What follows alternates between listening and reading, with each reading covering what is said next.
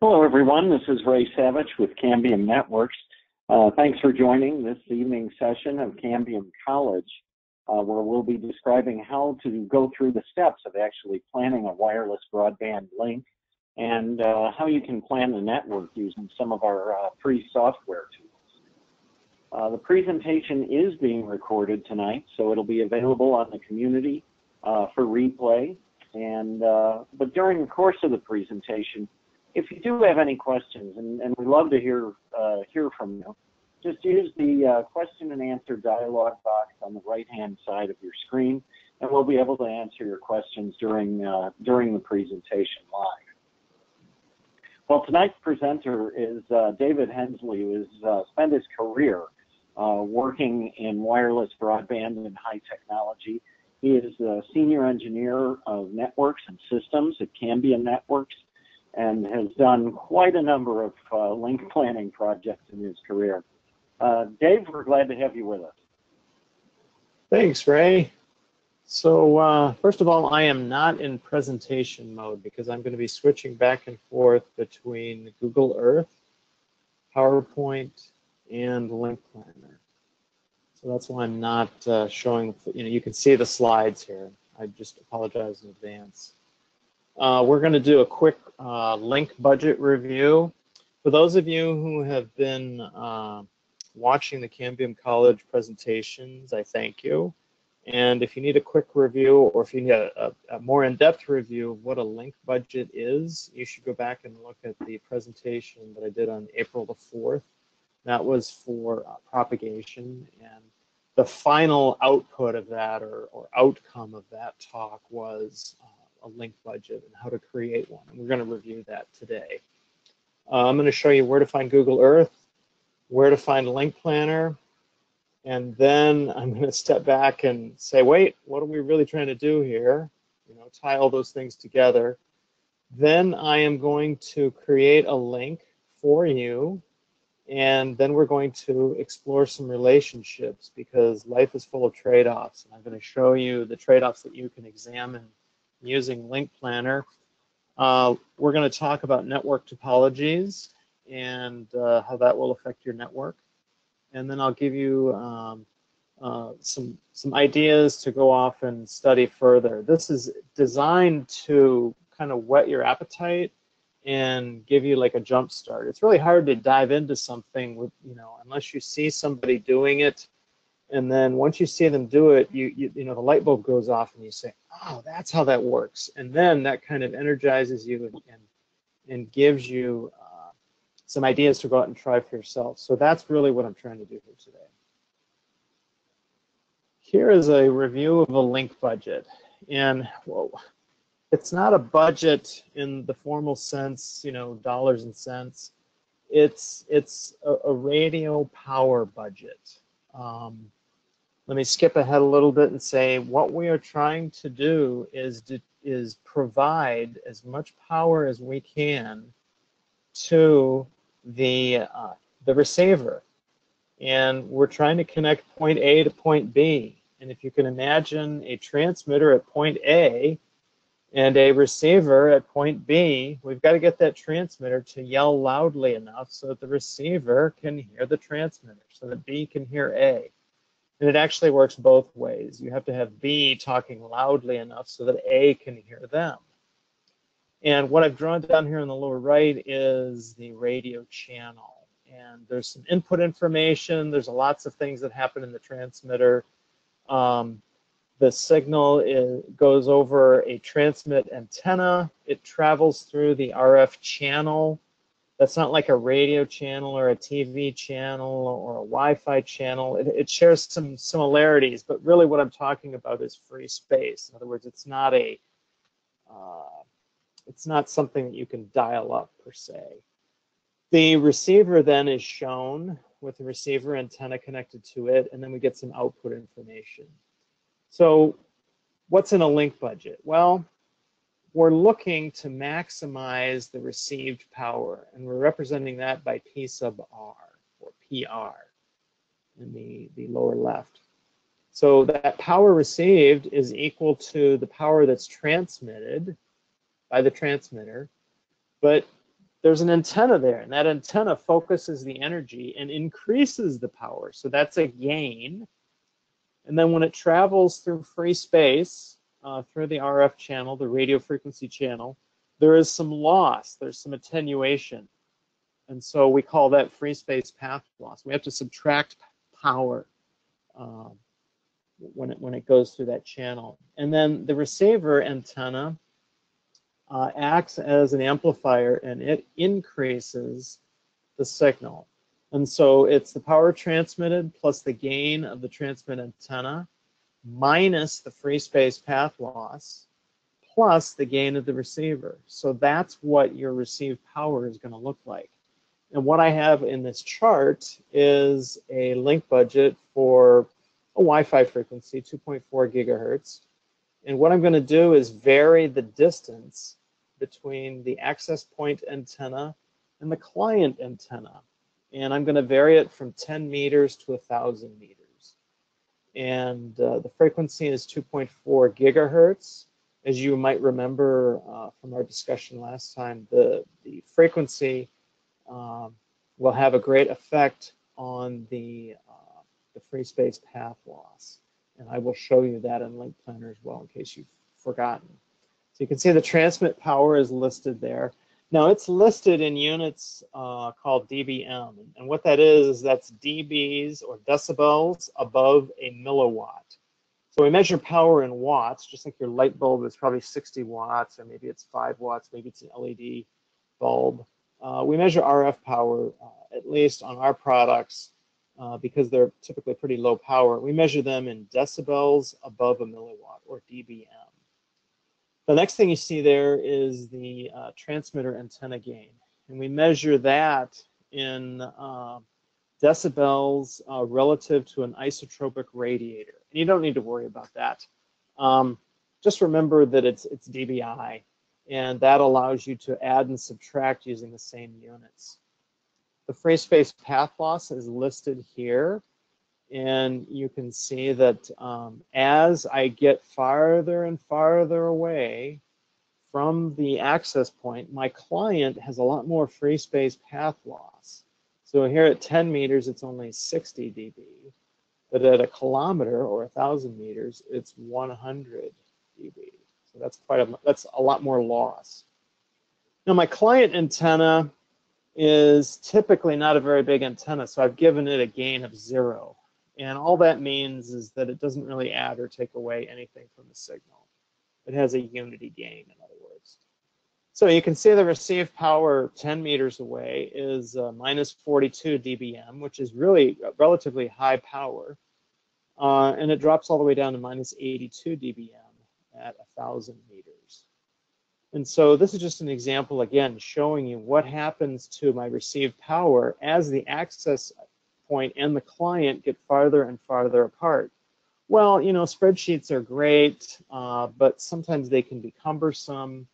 And if you're trying to manage a bunch of different link budgets at the same time for your network, and you have a collection of these things, you don't want to have to manage a collection of spreadsheets or even a collection of columns in a spreadsheet. You really need a tool to do this.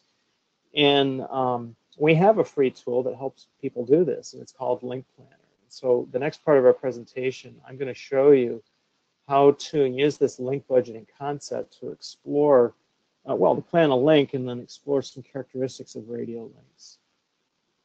So the next thing we need to do is we need to find Google Earth. This is an application or a program that you can run on, lots of things like your smartphone or your laptop. We're going to put it on the laptop. And you should notice that Google Earth Pro is now available for free. So if you want the extra features that Google Earth Pro affords, then feel free to go ahead and download that and install it on your machine. The next step is to find LINKPlanner, and that's on our website. We've got a shortcut up there. It's just www.cambiumnetworks.com/LINKPlanner. And I should do that. I should do that right now. Let me open up a window. I'm assuming you're familiar with how to find Google Earth. And if I could type, that would help.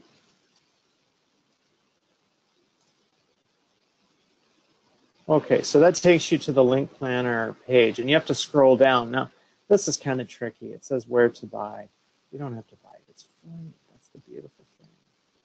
And you go down here. Oh, look at that. Download now. So you left click on that button, and then download that to your machine. In fact, let's do that right now. Oh, you know what you're going to have to do? You're going to have to register.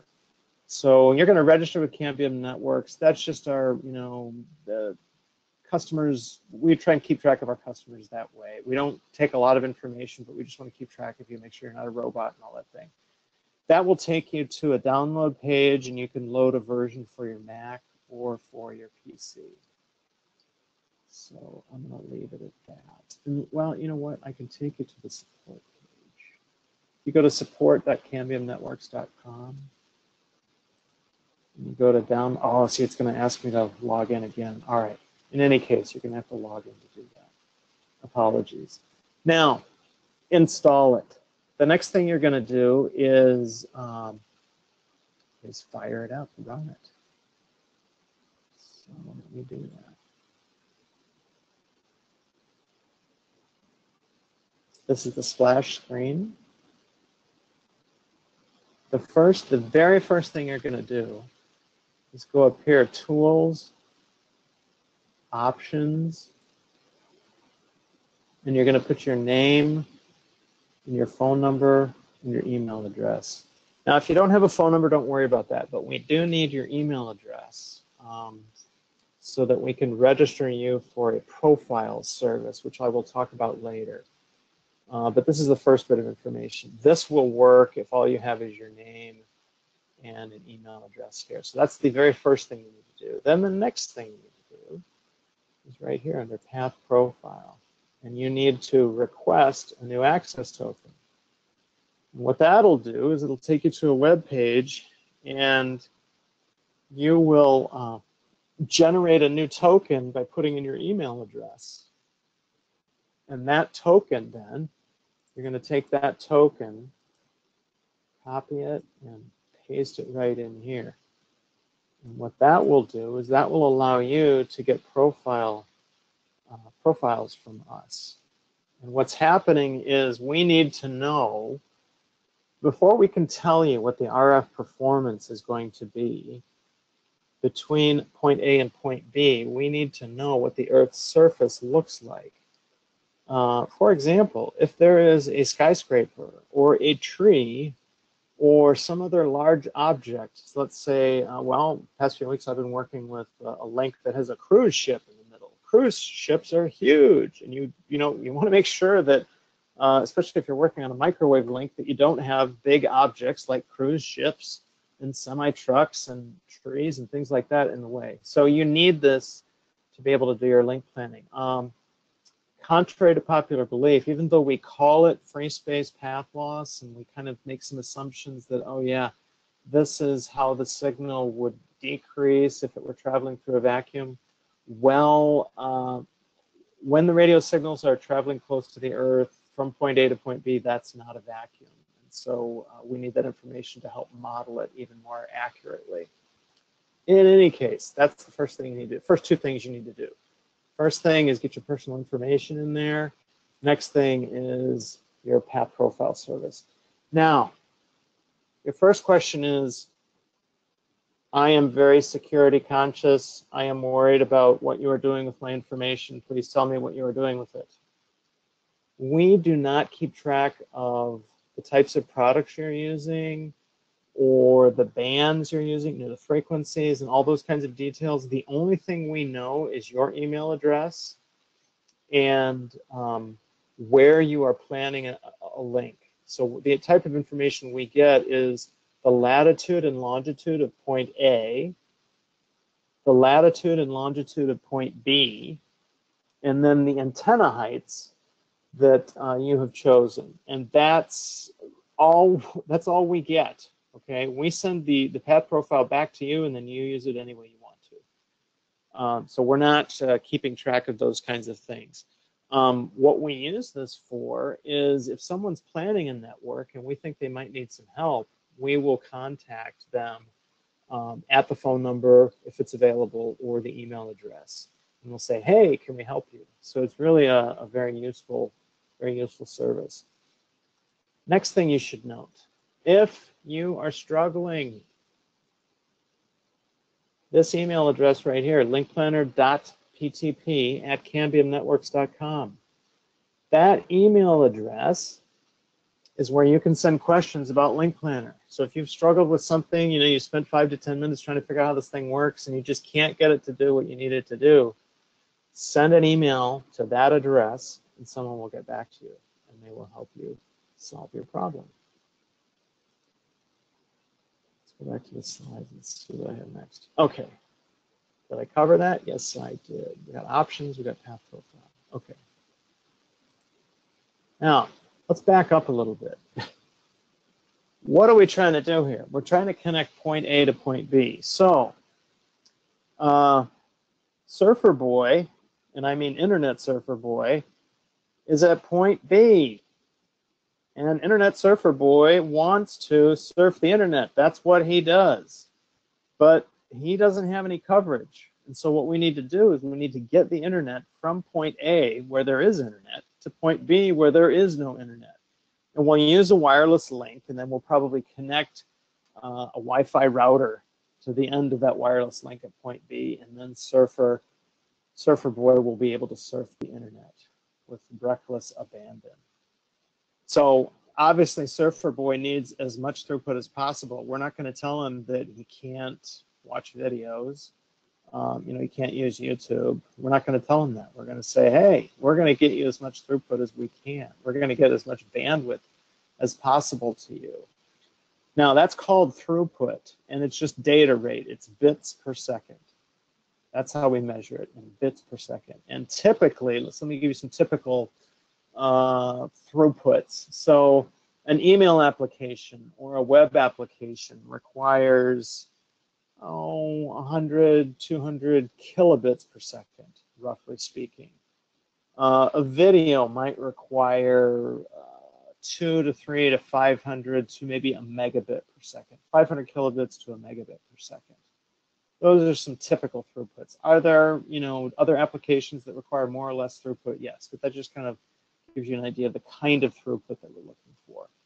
Now, the other part of this is, Surfer Boy doesn't want to be told, well, sorry, but you only have internet between 8 and 10 in the morning. No, in fact, you want this link to stay up for as long as possible. You don't ever want it to go down, ever, at all. And when we design a link like that, we call it a highly available link. And if you'd like more information about high availability, you can go to this Wikipedia page that I've listed.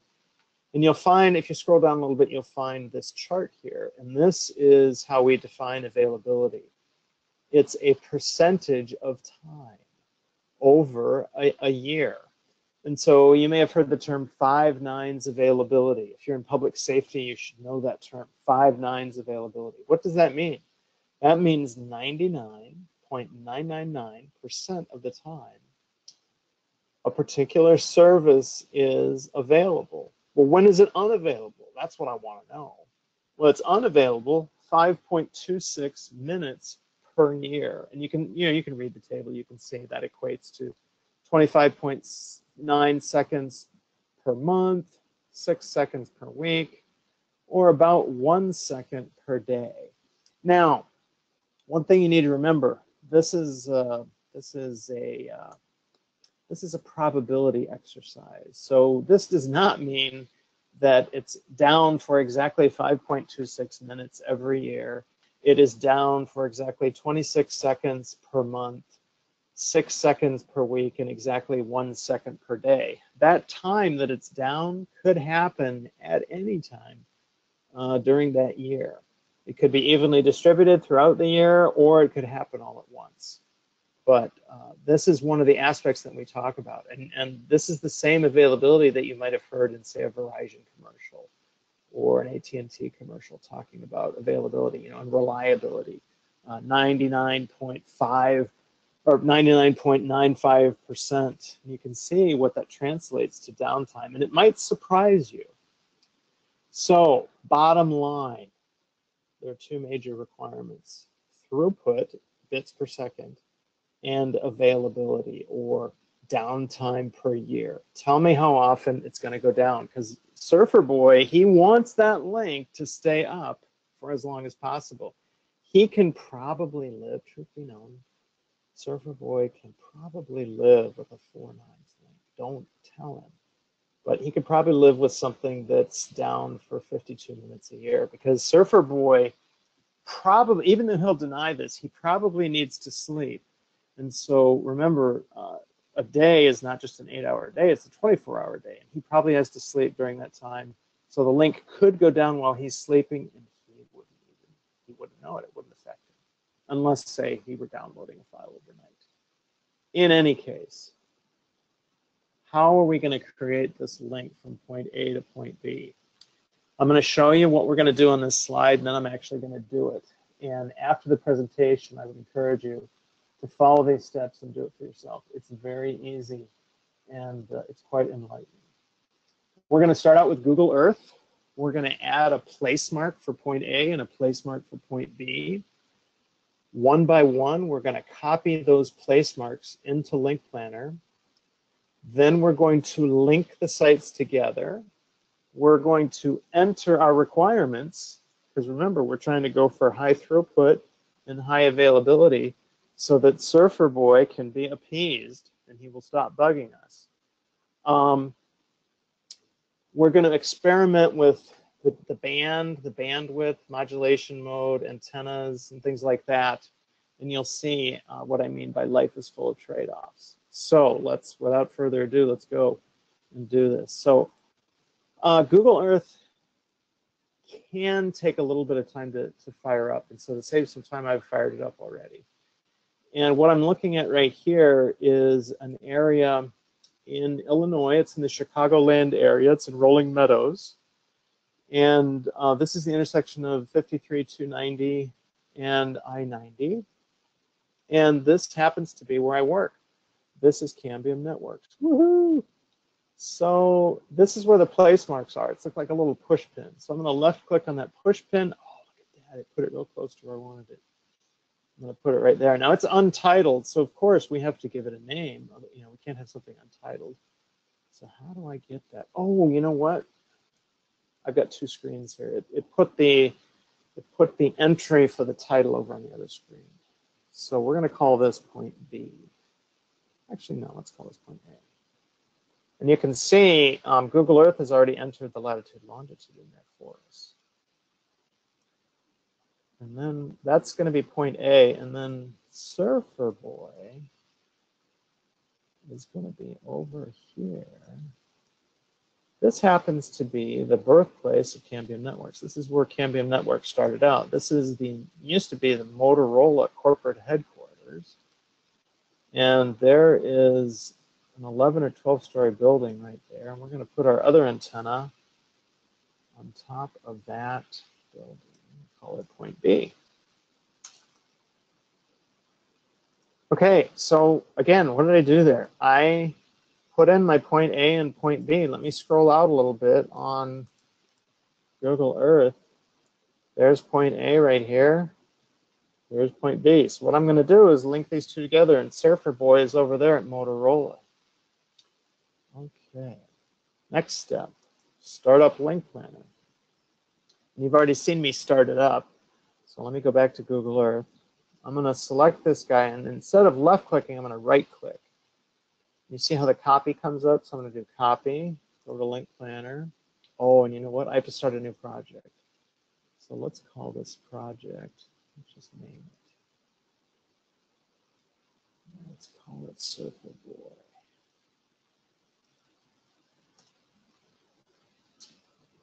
I need to paste a network site. So that's what I do later. Remember, I copied point A, so I'm going to paste it. Oh, look at that. It's point A. So this is my map. Let me go grab point B. Copy. paste network sites.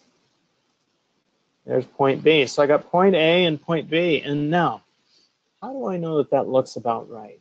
Well, what LINKPlanner does is center that in your map area. And it looks like point A is south, southeast of point B. So that's a good thing. I can look at the center of my map, which is 42 north, 88 west. So those are latitude, longitude coordinates. So that looks about right. But look at this over here. I've got Google Maps built into LINKPlanner. So let me hit that. Now we've got a little problem here. Sometimes we have some what are called application programmer interface incompatibilities. Just pay no attention to this. Just dismiss it. See, there it goes away. And look at that. There's a map of Motorola headquarters there and Cambium Networks headquarters there. How do I know that? Well, this is 290 and this is I-90. If I switch back to Google Earth, there it is again. So I know I'm in the right place. So let me go back to LINKPlanner and use my offline map. Now, the next thing I want to do is connect point A to point B, and I've got a lot of different ways I can do that. I can click this little wizard here that says new link, and I can left click on point A, and left click on point B, and that tells me that will fire up my link.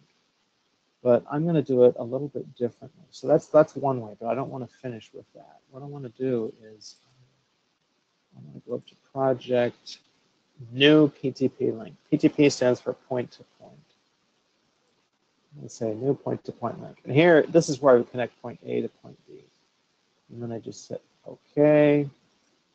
And then watch what happens here.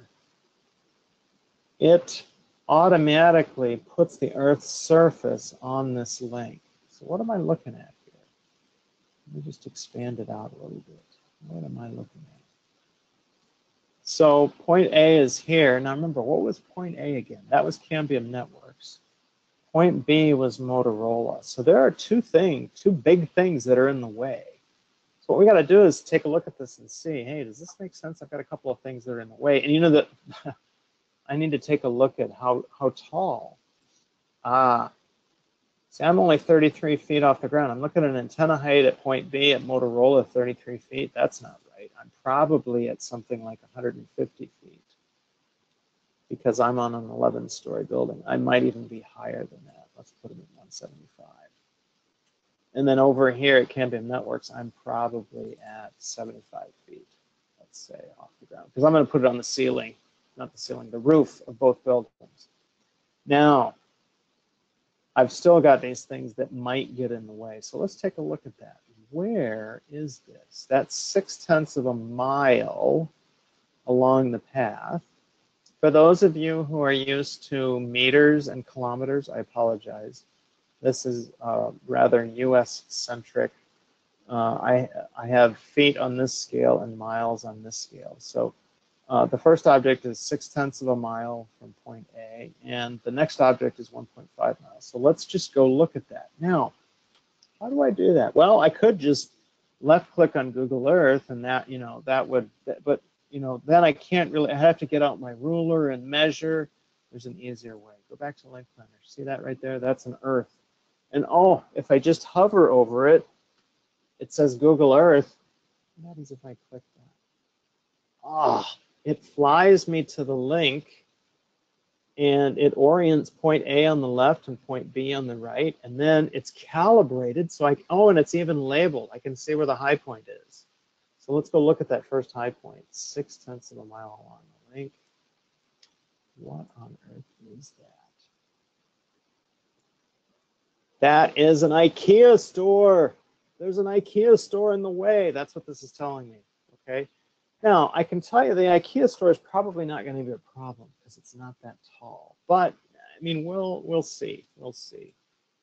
I believe that's a 3-story IKEA building, and they have wonderful meatballs for lunch at the cafeteria on the top floor.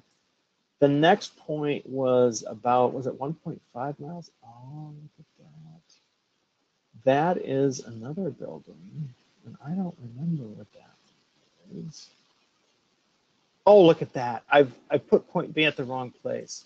This is actually my skyscraper. This is my Motorola corporate headquarters. This is actually not 175 feet. It is a totally different building. I'm going to put him at 75 and see if we've still got an issue. Let's just see. Yeah, that'll work. That'll work. We'll go with that.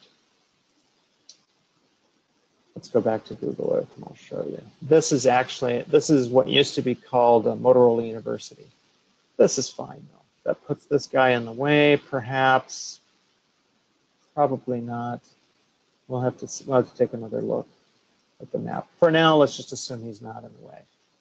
So what have we done so far? Just to review. We have connected point A to point B. So remember, Surfer Boy is over here at Galvin University, the Motorola University, former Motorola University location. IKEA's in the way. Motorola Corporate Tower is in the way. I can't believe I missed that. And then Cambium Networks is right here. That's point A. That's where our source of our internet is going to be. And we're going over a highway. But really, the biggest thing we've got to worry about is this IKEA store here and then this 11-story building here. Now, someone who does this for a living would go ahead and enter the buildings in here and get the proper heights and everything. LINKPlanner allows you to do that. I'm not going to cover that today. I'm just going to say, look, I'm going to wave my hand and say, look, we're not going to talk about that. We're going to assume that the link will close. Now, what does that mean? It will close. Is this like a house closing? No. Is it like a door closing? No, not at all. This is a close. By close, I mean, am I able to get Surfer Boy the data that he needs? If the link doesn't close, he can't get his data. And, you know, he can't use his Wi-Fi. So I want the link to close. How do I do that? Well, let's assume that these things don't get in the way. The next thing I need to do is choose a frequency band. What I would do if I were you is don't panic. There are lots of bands here, and I'm going to suggest that you focus on just a few of them. There are lots of complexities here, but if you start slowly and you just work with one band, you will become familiar with that band, and then you can move on to another band and see what the differences are. Not to worry. One thing I forgot to tell you was that everything in LINKPlanner goes top to bottom and left to right. So the thing I want to start out with is at the very top and the very left, and that's the band. Let's start out with something that's in an unlicensed band. This is actually where 5 gigahertz Wi-Fi occurs. So this is a good starting point, 5.8 gigahertz. Let's leave the product at PTP 650. This is a high-performance, unlicensed 5.8 point-to-point link product. We're going to leave the capacity at full. You can see that you can change that. The link is in the United States, so the regulation we're going to use is United States. Leave the rest of this alone. You don't really need to worry too much about this. All I want to do right now is show you how to get the link to close. Now, remember this, I can move up and down to, you know, take a detailed look at the path profile. I don't really need to do that right now, so I'm going to move it up a little bit. Here is where I get to have fun with antennas. So right here, under configuration at each end, is where I select antennas. The antennas are listed in size order. So in general, the smaller antennas are at the top, and the bigger antennas are at the bottom. And I can already see there's some differences there. Let me just, I think I can sort. I can do some sorting by size here. So these columns allow you to do sorting. I mean, I could sort by description. It's not terribly helpful. Perhaps what's most helpful is if I sort them by gain. You can see the one at the top, this integrated dual polarity antenna. Oops, I just selected it. That one has a 23 dBi gain. So that's a healthy gain. It's about a 2-foot antenna, and that's the gain that we get with that antenna. If we go bigger, what happens? Well, we'll get higher gain. Bigger antennas, you've got more energy that you're focusing, so you can get more power to the receiver, get more power to Surfer Boy, if you will.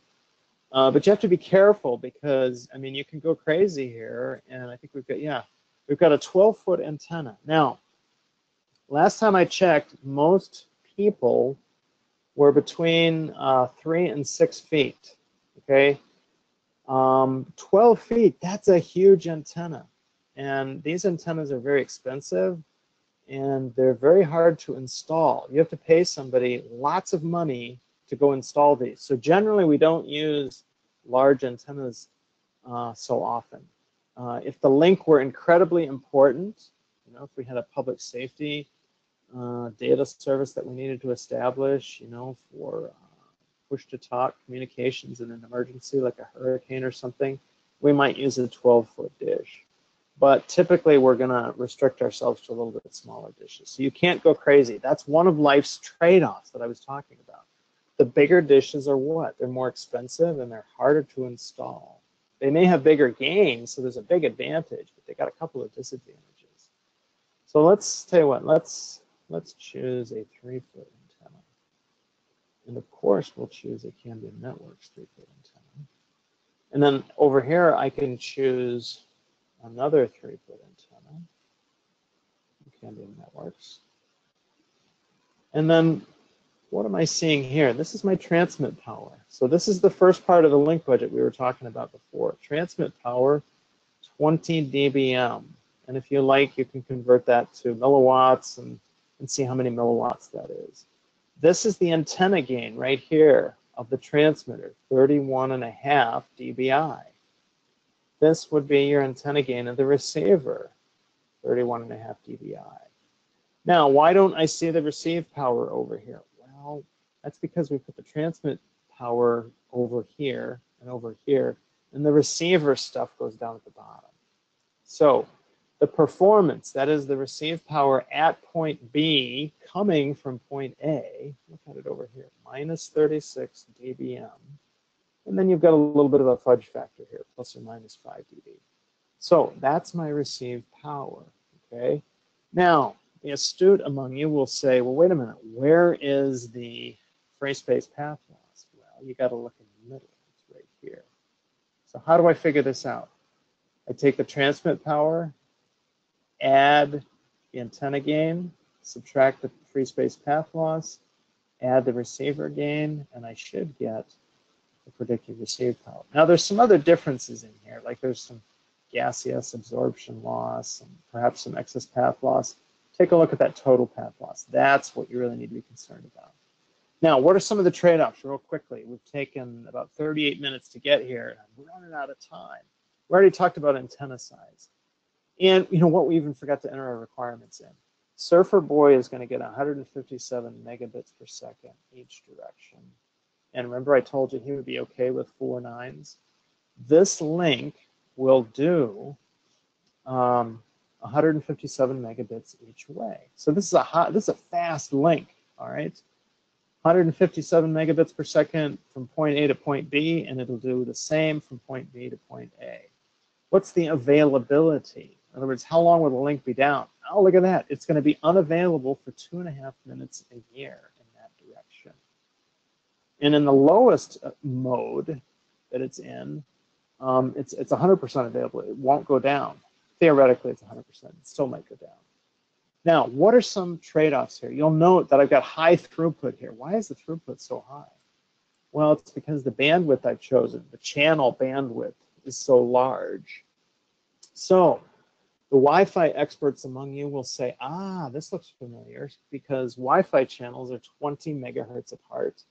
And then if you do some channel bonding, you can get 40 megahertz or 80 megahertz or even 160 meg. This particular product has selectable bandwidth. So you can do 5, 10, 15, 20, and so forth. And all that is shown up here. So what if we reduce the channel bandwidth? What if we don't have that much bandwidth? This is like the width of your highway. A wide highway can carry lots of traffic, but what's the trade-off? Well, let's go take a look. Let's go take a look down here. Now you can see I've narrowed the channel. In fact, I've almost halved it. I've more than halved it. So is that link going to be able to carry 157? Oh, no. In fact, if we look at this average throughput here, it's only going to carry about 100. So I better reduce that. The surfer boy is not going to be happy. All right. So if I reduce my requirement to 100 megabits per second, now I'm happy again. Okay, I've got a good receive power, I've got a good availability, life is swell. But what have I really done? Well, by reducing this bandwidth, I've had to reduce the throughput. So that's another one of those trade-offs. High bandwidth, yeah, you're going to have high throughput. What's the drawback? Well, I'll tell you what, it's this thing called interference. This is unwanted radio frequency energy that might be in your channel. Because this is an unlicensed spectrum, other people might be transmitting in this spectrum at a relatively high power. And when we add that interference in, that takes away from the link quality. And you can see what's happened here. I put in what might be considered a typical value. Don't quote me on that, any of your experts. If you want to know what the value of the interference is, you should go and measure it. Anyway, I put some interference in here, and you can see how it's reduced the availability. The wider the channel is, the more chance for interference I can have. So you got to be careful with that. Now, what are some other trade-offs that I have here? Modulation mode. So watch what happens here. What is a modulation mode? What you should do is think of this as gear shifting. And if you play around with it, you can see what's happening. In fact, let me get rid of the path profile here so you can see it. I'm going to get rid of the configuration. Take a look at my throughput right here. I'm letting this link run from the highest modulation mode available to the lowest available. Well, what if I set it to the lowest? Okay, now I'm only allowed to go up to 16 QAM. And that's like, third or fourth gear. All this is a label for a gear. And you can see what's happened is my throughput has reduced. It's been decreased significantly. I was at 38. Well, what if I increase the modulation mode? Oh, it'll go up a little bit. There's 58, 64. Now I'm up to 69 megabits per second. And again, if I peg the fun meter and I go to 256 QAM, I'm back up to my 100 megabits per second. Now, this is if I limit the highest modulation mode. What if I limit the lowest? Well, and you can see what's happening here as well. I've got a lot of other options. What am I really doing there? Well, this, in a nutshell, is going to affect your availability. That is the trade-off. All right? So, think of it this way. You're in your mom's Porsche, and you're driving down the highway, and you're driving down the highway in 6th gear. You're probably going upwards of 75 to 85 miles an hour, which is a very dangerous thing to do, especially considering you might not be old enough to drive. In any case, it's a high gear. You are going fast. What are the risks of going fast? Well, hey, you're going to run into something. The risk is you're not going to stay alive. So what do? Well, you downshift. You go to a lower gear. So now you're driving your mom's Porsche 911 in 1st gear. How fast are you going? Well, okay, let's just forget about the fact that you can go really fast in 1st gear as well. Let's say you're going probably 10 to 15 miles an hour. Now it's a lot safer. If you're driving 10 to 15 miles an hour, you'll have a lot more reaction time to not run into things. When you're going really, really fast, you can't respond sometimes quickly enough, and you might run into something. Whereas if you're driving very slowly, you have time to respond. Now, is this what the radio is actually doing? By all means, it is not. It is not reacting or responding. But the analogy is similar. If I run at a high modulation mode, my availability may be affected. The link may have a higher chance of going down if I run at a higher modulation mode. If I set it at a lower modulation mode, like HPSK or BPSK or QPSK, some of these lower modulation modes, the link will have, in general, all things being equal, will have a higher availability. And remember, we're trying to keep that link up so that Surfer Boy is not annoyed at us when the link goes down. It's all about availability. So the trade-off here is, in general, all things being equal, high modulation mode, those links, when you run them at high modulation mode, typically have a lower availability than if you run at a lower modulation mode. So lower modulation mode typically means higher availability. So let's look at some other trade-offs. What other trade-offs are there supposed to talk about? Oh, antenna height. Antenna height. Let me show you that one. We already talked about antenna size. Let's look at antenna height. Watch what happens if I drop these down to 50 feet at each end. Now I've probably got something that's in the way. This blue ellipsoid or oval, I need to keep that free if I want the best link performance. Now, some of our products will work in what's called non-line of sight or near line of sight. I'm not going to cover that. Suffice to say that a lot of products you need a full line of sight here. This just shows you where this area has to be kept free. Now watch what happens. If I go to a much, much lower frequency, that oval gets a lot bigger. So there's a trade-off here. If I have a lower frequency band, then I'm going to have a bigger, and this is called a Fresnel zone. And that area has to be kept clear. If I use a real high band, 38, notice how the Fresnel zone, that oval or that ellipsoid, gets much, much smaller. Now, keep in mind the way this is drawn here is this distance is measured in miles and this one is measured in feet.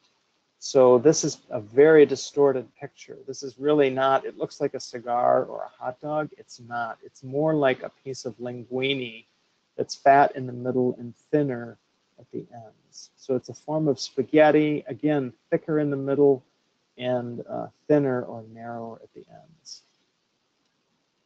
So that's one of the trade-offs. Now remember, let's take a look at the free space path trade-off, free space path loss trade-off. So now I'm at 38 gig, and this is very specific.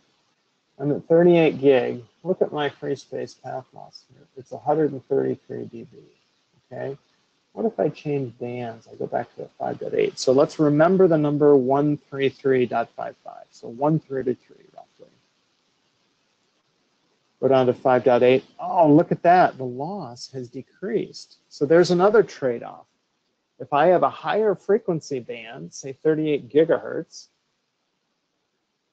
my loss is about 133 dB for this particular link. If I have a lower frequency band, like 5.8 gigahertz, my loss goes down to 116 dB. So it's a much lower loss. What if I drop it? I mean, let's just peg the front. Let's go to the other end. What if I go down to 900 megahertz or 0.9 gig? Oh, look at that. I'm down to 109 dB of loss. So that's much, much lower than what I started out with at 38. All right.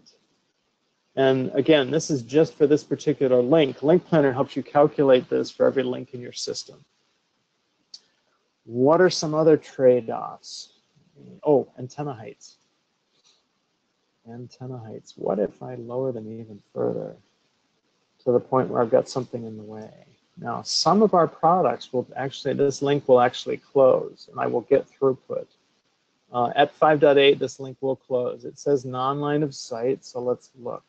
What is my power here? Oh, my power, see, it's pretty low, minus 71. So what I'm going to do, I'm going to put a bigger antenna on it. Let's just put 6 feet antennas on it. 6-footers are reasonable. Now look at that. Our power is back up to minus 44. Now my link is still complaining though. It's not able to do 100, so I'd have to tell Surfer Boy, look, it's only going to do 50. Now what if he were okay with 50? In fact, what's he accustomed to at home? He's probably accustomed to 30. That's what I'm talking to you on right now, is 30 megabits per second down. So right now I'm looking at an availability of 98. That's not a very high availability, is it? So that would be unavailable for 6 days a year. And again, not 6 consecutive days, but throughout the year, that time period, it would in all likelihood be down. So what else could we do? Well, the way to fix that would be to raise the antennas because the objects are in the way, or ask IKEA to move, or ask Motorola to move. I mean, sometimes the solution is a chainsaw. Tear the tree down. We don't like that. That's not a preferred solution, but sometimes that happens. So let's say we can afford to raise our antenna, and you know what? Let's just try 75 at each end. Let's see if that solves our problem. I think it does. I have to go back to where we started. Yeah, go back to where we started from. So that's the effect that the antenna height has. It's got to be high enough to clear the terrain. Sometimes, well, depending on how much you're able to play with this, sometimes you'll find that when you get just close enough to the Earth, you can actually improve the performance of a link. And that's kind of an advanced topic that I'm not going to talk about right now. What are some other features of this link planning tool? You can go crazy with it. You can create networks. Let's go back and look at our networks. We can use this tool not just to do one link, but a combination of links. So let's look at that. Let's see. Oh, we've talked about all that. We didn't talk about that.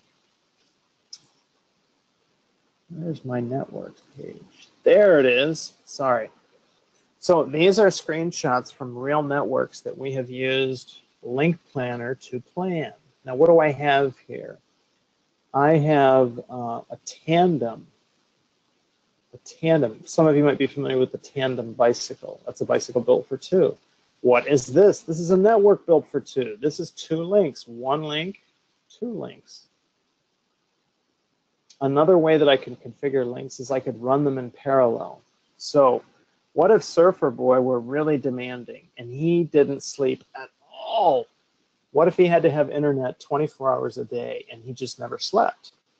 He might want to have 2 links in parallel because the likelihood, the probability that both of those links would go down at the same time is just so small, it would probably never happen. And so if you had 2 links that were well designed, they would stay up and he would never see a network outage. And that is another network topology that I haven't put on here because, I mean, we can plan it in LINKPlanner, but it's not very meaningful. It just looks like a single link when it's actually 2. Notice that in this tandem scenario here, both of those links have to be up for the entire network to be up. In a parallel configuration or topology, only one of them has to be up for the network to be connected. Now, this is called a star topology, and you just have a central location. Let's say that's where my internet is coming from, and I want to get it out to these locations. That is a star configuration. And then this is a ring configuration. So if I'm trying to get, again, I have a source of internet here. That internet can get over here through 2 different paths. And so you can see how this is like a parallel link. I've got 2 different directions I can go. And so this is increasing my availability. The likelihood that this guy is not going to have service is very low because there are 2 paths. What about over here? Oh, see, each one of these only has 1. So if you need something that's highly available, typically you're going to go with a ring topology and not a star topology. What are the drawbacks? Well, what if the guys at these endpoints are all manic game players? They love video games. Video games require very low latency, at least a lot of them do. And this has the lowest latency. What is latency? That is a delay in sending the signal from point A to point B. And so a star network is going to have low latency, whereas look at this. If I want to get from here to there, I have to go 1, 2, 3, 4 hops. So I'm going to have to survive. It's going to take some time. It's going to take 4 times the amount of time to get here as it is here in all likelihood. Now, again, longer links are going to have longer latency, so I'm not taking that into account. But in any case, the ring topology typically has a longer latency. So sometimes you need to be concerned about that. Okay, I got to close out here. Ray's going to stop me. What if you want to know more? Well, these are 3 excellent books that I have used. Now, I happen to have advanced engineering degrees, and so these books for me are just the best. They're great. If you are in high school or if you have not had any college training, you might find them too advanced. However, I will warn you, there's not a lot of calculus in here. It's mostly decibel math and some addition and subtraction, and a lot of, especially in the first book, a lot of not common sense, but a lot of experience, let's say, and a lot of information about how microwave transmission networks are deployed and how they're used. And so it is an engineering textbook, but it has a lot of experiential information in it. So don't be afraid to get that book and have a look at it. I've also outlined some Wikipedia pages that you can look at if you need to know, or if you're curious, if you want to know more about this particular topic. We've already talked about the high availability. You can learn more about microwave and point-to-point links in this particular page right here for microwave transmission. This will tell you more about decibels above a milliwatt. Oh, look, there's that link budget. What else have I got here? There's some wave stuff. Directional antenna is a good one. You can also search for AT&T long lines. That will give you some history of microwave transmission. And that's pretty much it. Do we have any questions, Ray? No, we don't. We don't have any questions in the queue, Dave. I guess the takeaway thought that I've got is that it's really all about that link budget calculation. And the great thing about LINKPlanner is that it lets you visualize whether it's height of the antenna, whether it's the size of the antenna, whether it's the frequency, and also the channel width. It lets you visually see what effect those have on links. Exactly. Exactly. Great. Well, thank you very much, Dave, and thanks everybody for joining us. The presentation has been recorded, so we will be posting that to the community sometime tomorrow, along with the slides. We'll post a PDF of those as well. And if you have any questions, you can certainly post them on the community, and we'll get back to you. Thanks, everybody. Thank you. Bye.